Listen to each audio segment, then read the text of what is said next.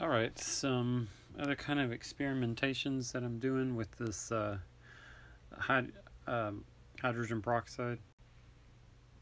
Alright, so I'm having some good results, really. A lot of the seeds are making it.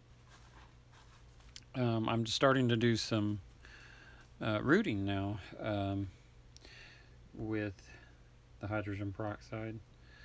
As you can see here, I've got a cut piece off of a sweet potato. Now, I am noticing that the just like I guess on skin, the hydrogen peroxide does have a tendency to cause some burnage on some, and so but it doesn't kill it, and it bounces back really quick if you just give it regular water, or just kind of go around it. When I spray this, I spray the bottom of it, the base of it, and as you can see, we've got some root growth already starting to grow up. I just keep it like that. I wasn't having good results putting it down like that, so I put it up there. And now my top of the pineapple, I have not had one of these grow yet, just sticking it in dirt.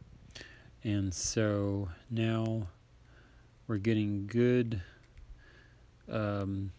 I had it for the longest time just over the heating mat, but it was drying out too much. But it was a good thing that the base of it dried out, and so it is looking really good right now, and I think it's going to make it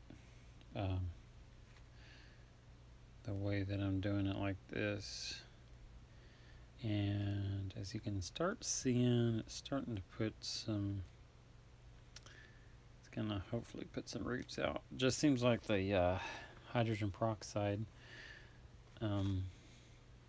allows it to be kept free of mold and mildew and stuff like that. I'm getting, I've gotten seeds sprout from cranberries, although I did notice that those did take a little bit of a hit from constantly spraying it, and so I switched over to some water on that, and and also what else, some of those